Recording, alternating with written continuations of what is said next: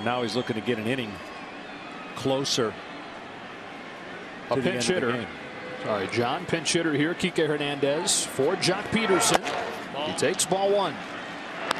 Just a quick note on that ball that Freddie Freeman hit that Mookie Betts caught. I was intrigued. I know we're not in L.A., but would that have been out of L.A. Dodger Stadium? And the answer we got back was no.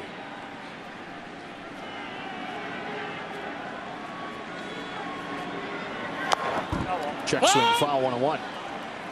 That, according to the metrics of how far that ball would have went and velocity and launch angle and all those things that you try to figure out. StatCast doing it for you. Hernandez in this series 3 for 11. Does have a home run. It's another guy who's had some big postseason moments. 7 career postseason homers on a 1-1. Takes high, ball 2.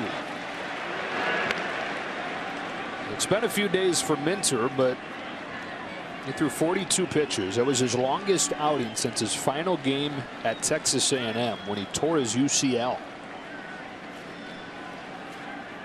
Underwent Tommy John surgery. What a season he's having for the Braves. Big spot here. Finds the bottom of the zone with a fastball, and it's 2-2. And having done this, people don't understand how, when you go 3 innings and you haven't done that in a long time, how much it does empty the tank. Now, the 2 days off will help, and hopefully for the Braves, the 1 inning that they are asking him to, I would guess, would be enough. Brings it 2-2. But I spent my entire life, 14 years as a starter, trying to go 8 and 9. Then when I went to the closer's role, and in my 4th year of not starting, had to pitch in a playoff game the final 3 innings, I was gassed. And you wouldn't think there's no way that would be. You just can't when you're used to a role of your sprints. Relievers are in sprints. They come in, they do their job, they hope to do it multiple times during the week. That's what was so impressive about him throwing 3 innings the other night. Now another 2-2. Another foul ball. But also, I've heard you talk about in the biggest games in the postseason, Game 7s, you just find a way even when you don't feel good. Like you find this second tank that you've been to. But what you don't want to do, and we've seen it in some epic battles, whether it's the Chapman battle in Cleveland, you don't want to force velocity. When you're tired, the tendency sometimes is to force it. It's not natural, and it doesn't go where you want it to go. So if you can stay away from force velocity, you're okay. Hernandez spoils another. Next pitch would be the 8th. And that is not easily done, because you just know that you need a little extra.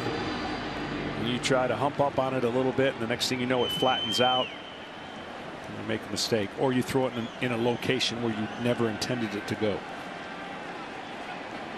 For those 42 pitches on Friday, he had 7 pitches to the first man he faces here in Game 7. Another 2-2. Hernandez hits one in the air, left center field. This game is tied.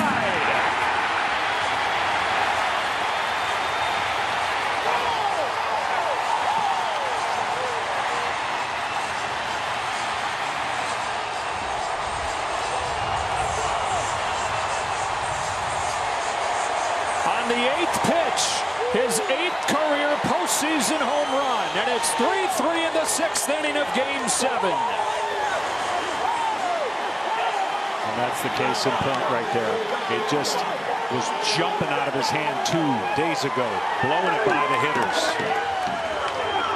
Kiké with an incredible at-bat, saw a lot of pitches, and he smoked this baseball. A pinch hit home run from Kiké Hernandez. 3-3 in the 6th inning. Well, he got one to middle in, and he knew it. Absolutely knew it. By the way, just the 2nd pinch hit home run in Game 7 history. Troy O'Leary for the Cubs, and a loss to the Marlins in the 03 NLCS. Now it's Betts.